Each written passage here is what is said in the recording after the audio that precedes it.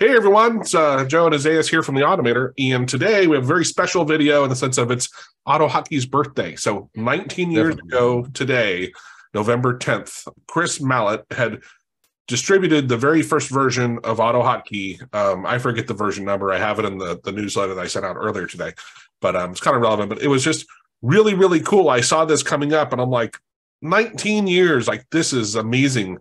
I was actually thinking, Isaiah, like, I wonder if Lexikos will think maybe holding off on V2 being official until next year, and that way, after 20 it's like 20 years, every 10 years we get a new version. No, I still think that it's going to take a little time. I don't think it's going to be released on this year, by the looks of it. But yeah, you never know.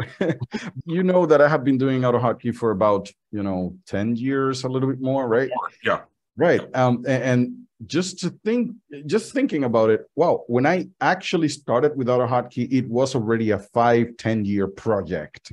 So it was already in a very stable situation, right? But it was so different back then than now. Actually, I remember that you had been also coding for a long time. How was it for you at that time? Like, oh, well, so that's what we were just chatting about was before we started recording. But it was so interesting because when I was learning AutoHotkey, when I first started learning it, I would try to search and find, you could find, basically it was the forum, maybe Reddit was around. I don't remember if I ever went to Reddit back then. I don't think so. I didn't even know that there was a Reddit. Yeah, fair enough. Right. Neither did I. Yeah, I don't remember knowing that. But what was really, to me, really cool was I found your videos on YouTube, right? Yeah. But you were the only one doing videos on AutoHotkey that I remember. And you had to even YouTube, this is how long ago it was.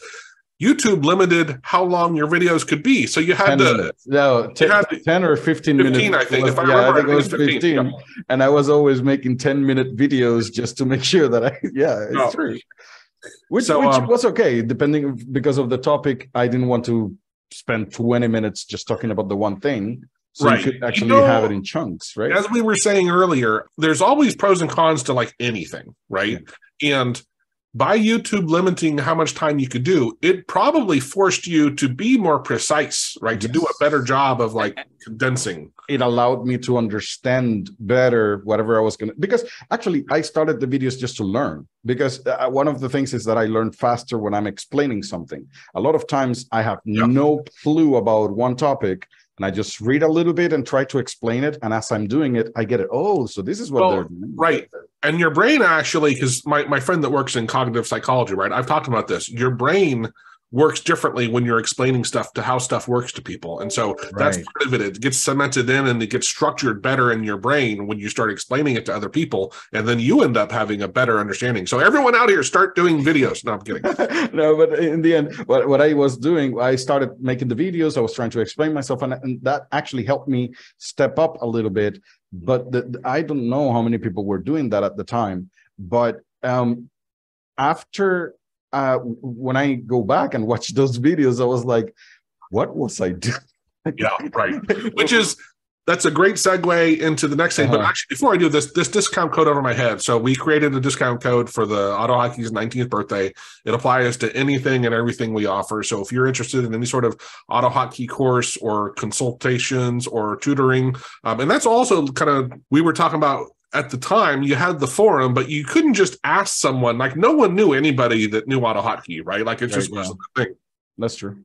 Now, with our hero, and you can see it over my shoulder here, on that URL, if you join, this is our group where, if you're a member, you can access us on Telegram, and you can ask, Isaiah or the rest of the group, right? We all chime in and help each other.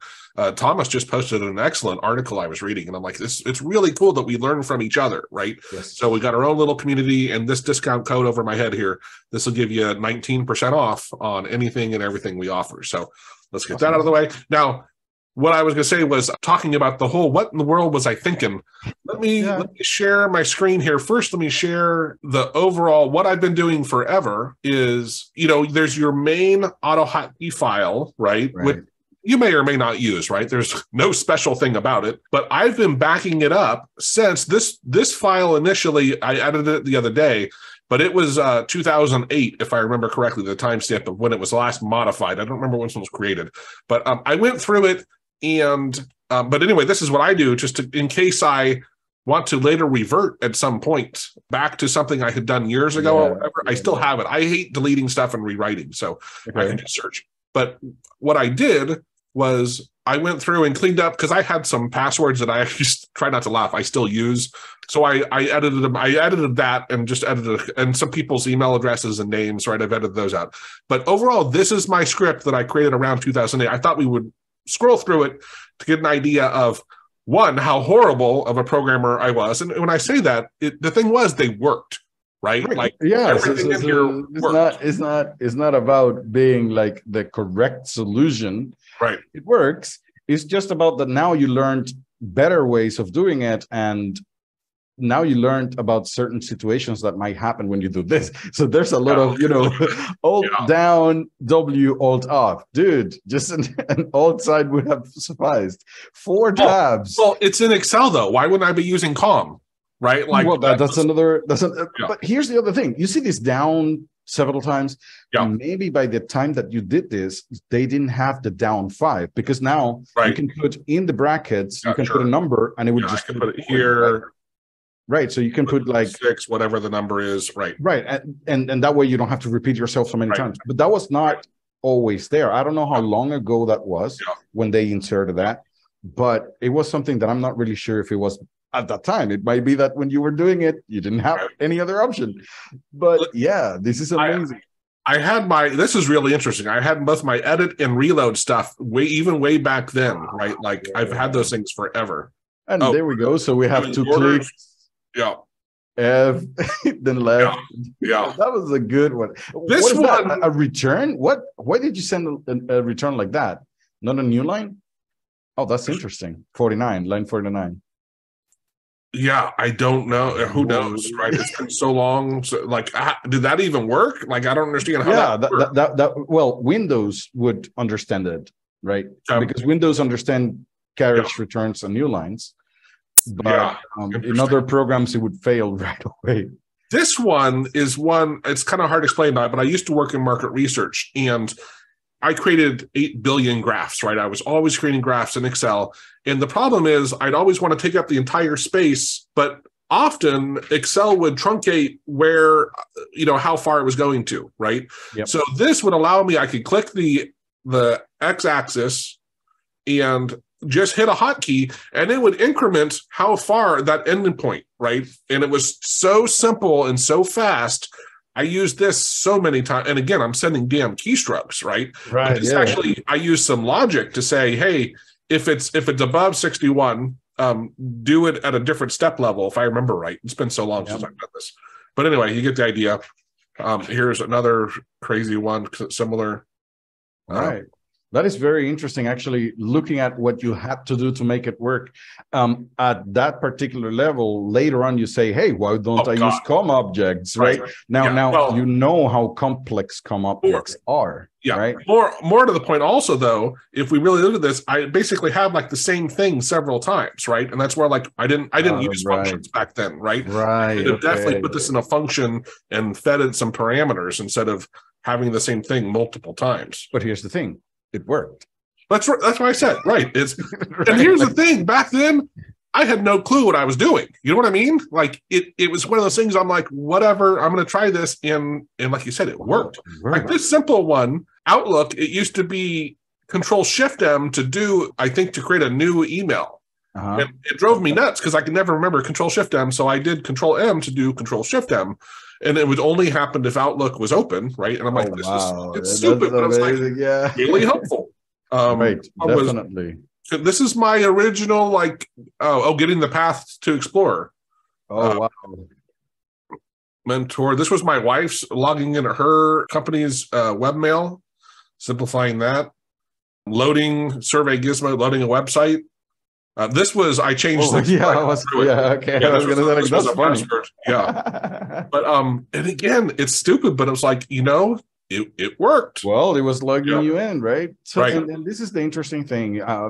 Most of the commands that you see here haven't changed that time. So you could probably even run this and it would still do most of what you think it's going to do, right? I really doubt that any of this has changed. Now, that's the good thing about having look at that, converting the clipboard to uppercase. I got it. But why was the lower not? I Why must didn't you have the lower? Yeah, because now I have upper, lower, and title case. Right. Because I use them. I don't use them as often as I used to, but yeah, they were very handy. This one would. I don't know why I took this approach. I must have got it from somewhere online, but it gives your IP address. But I know there's a much better way to do that now. This one was really interesting. It would strip out from Survey Gizmo. Like I said, I worked in survey research, and it would append all this crap to your data. And this stupid, really bad regex, approach, but it worked. It cleaned up my text for me. I'd hit a hotkey, I'd select it all, hit a hotkey, and it would remove all the junk. And I'm like, that saved me hours and hours of time. Oh, wow. This one I still love. So this one I can select text, and then it will wrap with the right align HTML around what I select. So, because in survey research, I would often list text, but I'd want the text close to the thing instead of left aligned. I want it right aligned. Oh, yeah, I've seen that. And I could use HTML. And so I would just highlight it, hit a button, and it would grab it and wrap each line individually with the right align. And then it would look much better in the survey. Right. Here, and I still use a lot of these, maybe they're a little different now, to do HTML stuff. Right, yeah. Right? So we were making a joke earlier, and I don't know how we would test it, but we should have a contest of like who can, because anybody can have tens of thousands of hot strings, but it's remembering them, right? And actually using that's the actual issue. And I have a list in there, and I have a short list. I don't use them that often, but I just forget about them. I always and basically my AutoHotkey toolkit has a search bar exactly for that, because I always forget about them, and I had this little search going on. And actually, I can show you something about because as you were at that time coding. Yeah. I will show you something when you finish here. Yeah, let me just scroll. I think there's a lot of hot strings, a lot of this is because I wrote syntax in SPSS, but it was always annoying to have to go find my little templates, right? So I used AutoHotkey to pull up my code for SPSS. So I had a lot of those. This one would actually create the whole macro wherever I was. So it's something I used a lot. Yeah, I have exactly that. I have a hot string that gives me the current date, or calculates a little bit the date or the current time. Yeah. Doing some Google searching on what is selected, which is, I guess, I don't know why that's commented out, but this was weird to me. I brought in the autocorrect stuff from there's for the spell check. This is that Windows H thing. I brought it in to my main script. Oh wow! So you didn't know about including files at that time, maybe? Well, true. I don't think I did, but no, I did. Well, I referred to one here earlier, but yeah, I didn't use an include. I don't remember. But my point is, there's no way this should be part of my main script. Right. This was an additional script that did. Yeah, it should have definitely been separate. So I don't know what I was thinking. This one, let's see if actually let me see if I can. Can you go up a little bit? Sorry. Yeah. There. Hot string R. Oh, okay. Yeah. So this, just so you get an idea of what I was doing with survey research, because it would happen a lot where I'd be creating a survey. I think I launched this thing, GI period space. Yeah. So this now in my survey tool, I can paste this and I have the exact survey, with not line break important, line break 1, and then these are all 2, 3, 4, 5, 6, and then the 7s are but it made it so easy to not have to worry about, hey, did I do a typo? Yeah, did you write it correctly or not? Notice that you were sending return carriage returns, but the editor where you were was actually displaying them correctly anyway. Right. Yeah, I didn't even. Interesting. Yeah. Right. Yeah. And I think that's it. Yeah. Then I had just a couple of little things. Send custom. What in the world was that? Control-Shift-I. Oh, it was actually sent. You would just send that to whatever you were. So that's kind of like a path. That's hilarious. Yeah. Because I totally changed my approach on it. Because now, my other one, I can say p.icons, and there. Right, exactly. Now it's a hot string that actually gives you this, while before it seems to be that you had a hotkey for it.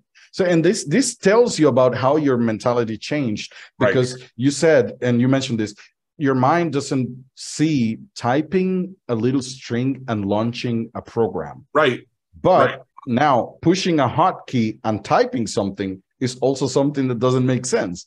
No, You push a hotkey to open or create an action, and then type a little bit to actually have something else. Yeah, so that makes sense. Yeah, I would say for me, the reverse, the one you just said, like the using a hotkey to sending text, it does, that works in my brain, a sense of me actually thinking about it.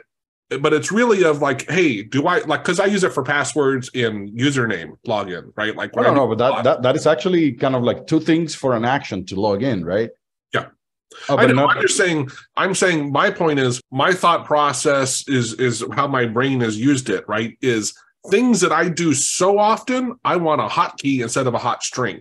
All right. Okay. So I can have one key, I can hit it, and it does whatever. Right. Exactly. Yeah. But anyway, so what were you going to share? I was just going to say, like, the changes in AutoHotkey from the past 10 years, basically.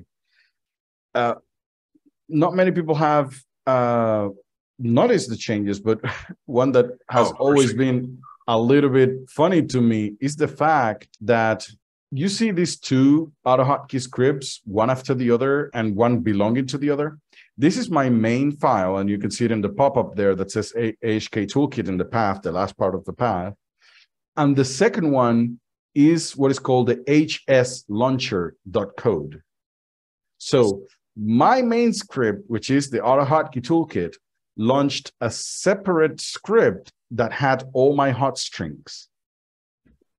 The reason for that is that before, we didn't have this hotkey command or the hot string command that allowed me to change something dynamically. So I had to create a file, had all the hot strings in it. If I made a change, like for example, if I added a new hot string, or I would append to that file and relaunch the script, you know? So I had to have it in a different file so I didn't have to relaunch my main script, which was funny. And this is just remains of things that we had in the past that we had to actually figure it out. There was no way of us doing it. So we had to come up with a clever way of doing that, you know? Yeah, I'd say for me, because I used AutoHotkey for quite a while as hotkeys and hot strings for the most part, right? And then I changed job. I actually left TI, and then I came back. When I came back, I had a whole different, I didn't work in market research anymore. And my job was to automate a process of doing a lot of SQL work, which used to burn through people. And so I had to learn web scraping, I had to learn SQL and COM, and I was trying to read the forum and understand how to do web scraping. And then I noticed this COM thing, but every time I would do search in the forum for like web scraping, there would be clearly two different like syntaxes that I'm like, what in the world is this? One is so hard to read, the other one's so easy, and I didn't know it at the time, but it was the vanilla version of and I think Tank actually had a library, you know, a thing for using it, that didn't have COM integrated with it. And then Lexikos launched the Otto Hakiel, which had COM built into it. Is exactly why it launched. Yeah. Which actually, you know, I don't know if we've ever put this together, but, you know, in our objects course, we talk about that, of the object-oriented programming and how objects make things so much easier. You want a clear, you know, example of that, go try reading the older posts on how to use web scraping with IE before COM was integrated. It's so much harder and convoluted. And then the new version, it's just, I was like, this just makes so much more sense to me. And it took me quite a while to understand the differences. But as far as the V1 versus vanilla, but yeah, it was such a huge step forward. Thank you, Lexikos, for, you know, doing that, because it's made an enormous difference. Totally. So in general, we are moving toward version 2 at some point. Hopefully, as you mentioned, it's on the 20th birthday. So let's make it on the 20th. But we will see how it goes. And thank you for actually also creating your videos. You have like thousands of videos on AutoHotkey. Last I counted, like, I think getting close to 1,300 now. Yeah. Wow. It's funny is, it was from talking to Jackie, because I didn't have a YouTube channel, and Jackie and I started talking, and then I said, you know, I'm gonna start documenting just stuff, and I really started with SPSS in Office, and then I started making a couple AutoHotkey things, and then I just kept it going, and then I decided to quit TI because I had two different bosses that said don't automate stuff, and I'm like, you know what, whatever. You guys are nuts. Like to the automator. They're Yeah, telling the right, automator not to right. automate stuff. Right. And you're like, oh, come on. Yeah. And it was just funny that like it just took off. And the other thing was I hated being on camera, right? Like I really didn't like it. And then now obviously I'm pretty numb to it, but it's been a long road. And I know my early videos were horrible. Some of them were horrible. Some of them were to the point. Some of the quality, just because I didn't have a good mic and I had a hum in some of my computers, were really annoying. But yeah, I've come a long ways, and now we're making, I think, really good videos with usually good intros and get you hooked and explaining it concisely and not just kind of rambling. What I actually was going to ask you was, if you could first like the video, it does help us out. It gets more people to see it. But also, actually, I'd love for you to look back at your original code when you started using AutoHotkey, comment in below when you started using AutoHotkey, and comment in something about like your first usage. Right. If you remember what it was. Like, yeah, that's real quickly, you and I talked about this a little. How did you find AutoHotkey, right? Like I found it because I was sick and tired of using auto control in Office to autocorrect, excuse me, where I would put in like, the thing I showed you with the agree disagree scale in typing, or just writing more likely than, like I would put those kind of phrases into Word or into Excel. And the problem was they didn't sync their files. So you had to do it in every program that you want to do it. And I don't think Outlook even had it at the time. No, exactly. But it was really annoying. And I found RoboType, which is this other PC mag tool. And then very shortly after that, I found AutoHotkey. And that was where, because I didn't know it, I was trying to do hot strings. Right. Okay. But that was where it's like, on my point, it was the opposite. Actually, I found it when I was really young. At that time, the only thing is that I had many programs. I tested a lot of programs, so I wanted to launch them very quickly. And I was like, why can't I just press 2 keys and launch a program? Like that would be kind of like intuitive. Like, why doesn't Windows allow me to do that? So sorry if I interrupt you, but you just reminded me in 1997. My undergraduate, I remember my friend Dan Joseph. Hey Dan, if you're watching, he and I, we were talking about something, and I showed him how you can add hotkeys to launch programs if your program, I think at the time it had to be on your desktop, if I remember right. But you could add the shortcut keys to say, hey, when I hit Control-Alt-N, launch Netscape, because I think that's what our browser. But you needed a shortcut for that, and it had to be at the beginning, I think, on the desktop at least. That's what. It was a certain spot. I forget. I think it was the desktop, but yeah, it was really particular. But he was over the moon when I showed it to him. Yeah, it was like that.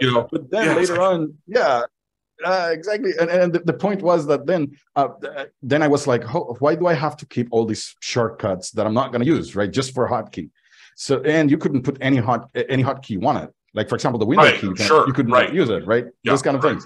But then searching, I put hotkey, here comes AutoHotkey.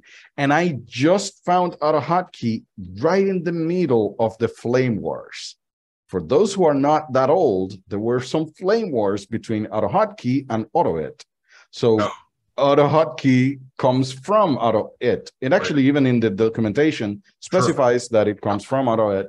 And the people from AutoIt, they didn't like it for whatever reason. They were coming to the forums to argue about it, how AutoIt is better and whatever it was. So I was in the middle of it when I found AutoHotkey. The first thing I had to do, like when I started, because AutoIt wasn't, and I was okay. Let me test. Let me see what it is all about. I checked AutoIt. I checked AutoHotkey. The syntax was a little bit different in the sense of one was more commandy, like basic. It looked like the Visual Basic, more like. Yeah, it's more of a programmer's kind of tool. Right. And AutoHotkey was a little bit more to the point, especially for what I was trying to do, because if I was trying to do something else, probably I would have gone with AutoIt. The variables, all the variables had to have this $sign. And I was like, yeah, no, you couldn't put the name whatever you wanted. It had to have a $sign in it. And I was like, no way, that doesn't make sense to me. Let me continue with AutoHotkey. And in the end, and this is the thing, AutoHotkey is a tool for point. I wanted a hotkey. Well, AutoIt was not easy for making hotkeys. So that was what I said, like, nah, it's okay. I'm just going to go with AutoHotkey. And since then, I have been doing that.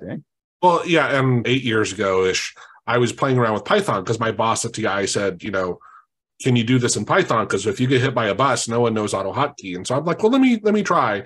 And I could do it in Python, but boy, it wasn't the stuff I was doing on AutoHotkey. I use AutoHotkey for a reason, right? It's hooks really well into Windows. It makes it very easy to do desktop automation, right? Yeah. Python is an amazing tool. Don't get me wrong. It's also great for server analytics and stuff like that. And stuff. Yeah. But connecting to running programs, or sending it, like you said, watching for a hotkey, like tell me a Python script where you're like, wait until I hit this. It's always you're launching it. Yeah. But it's not acting off of your interactions, right? Like it's just built that way. How about GUIs?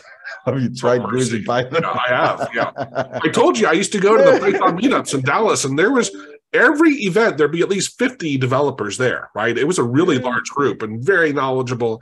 And I'd be talking to them and I'm like, yeah, I'm doing this. And I'm trying to create a GUI. They're like, oh, I don't mess with GUIs.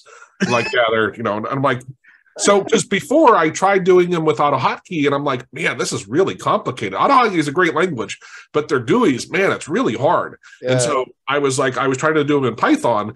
And that was when I realized, you know what? GUIs are just a whole different animal. They're much more complicated. Once you understand, you have to be aware at any point in time, someone's going to take an action on some part of your thing. And, it's not a linear process, right? Like at least for me, that's a big part of like, I had to grasp that of like at any certain time, anything can happen and you need to have a way to, I think that's the reason why I'm so strict with file placement.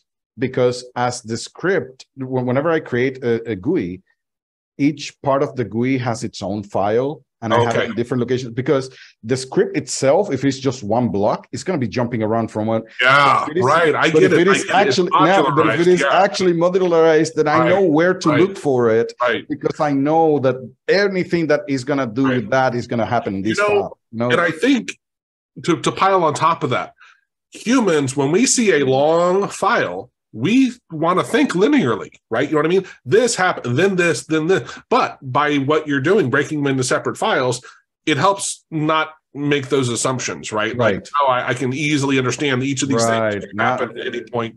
And it just happened now when you mentioned that. Now it clicked to me, like that's the reason why I make these file structures. It's just because I'm not usually working with linear programs. I'm working with things that do things in different orders. So it's not about the order, it's about where they are. So it's in that file. That's where I'm going to find it. So yeah.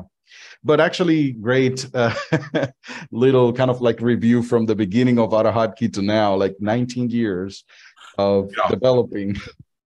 Should make a lot of changes, but I hope that not only us are the ones that have been improving. Hopefully, our viewers kind of can comment. At the beginning I was doing this thing, and now I'm doing this other thing. I'd love to hear it. Yeah, it's awesome. And again, I was making fun of myself, but it's where I was at that point in time, right? Like it worked, and it worked. Yeah, I'm like, fine. Anyway. So thanks, everyone. Thanks for watching, and thanks for subscribing if you're a subscriber. That's what I was going to say. Like, it doesn't matter how it was. It works. Right. Bye.